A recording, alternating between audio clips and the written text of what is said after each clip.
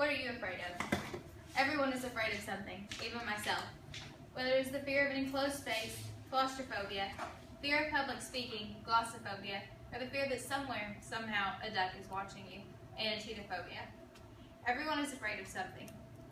Sometimes fear is a good thing. It can help you to avoid dangerous situations. However, when a fear persists for an extended period of time and makes you unable to continue with life normally, it becomes a phobia.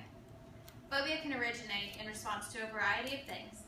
It portrays itself in many aspects of daily life, and it can be treated with several techniques.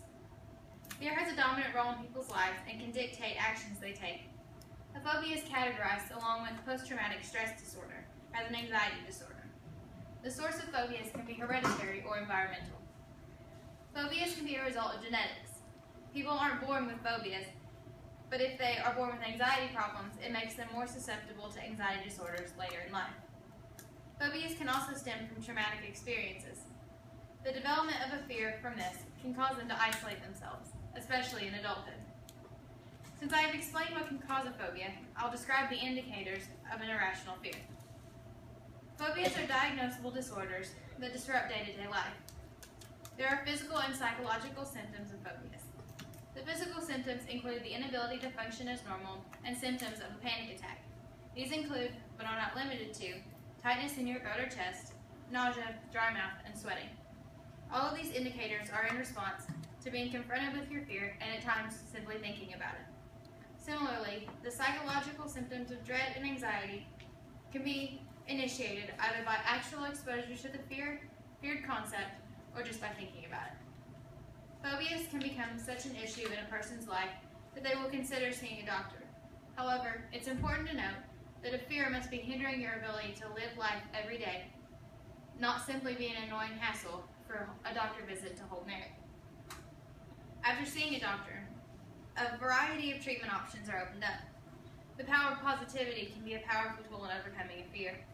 Being optimistic and reassuring yourself that you have overcome difficult things before and you can manage this will help you.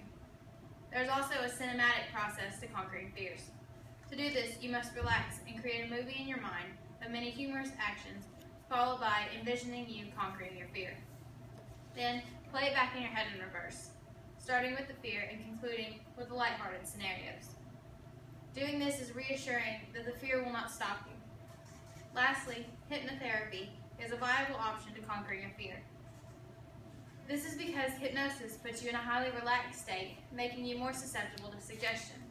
As long as you're comfortable with the concept of hypnosis, the power that comes with the trance you are put in will allow you to confront your fear and overcome it. In conclusion, I began by discussing the causes of phobias, followed by the indicators that prove that you have a phobia, not just an annoying fear, and finished by explaining some of the treatment options. Thus, fear is a dominant part of daily life, but it does not have to dictate your behaviors. So, phobia is a disorder that can be diagnosed and successfully treated.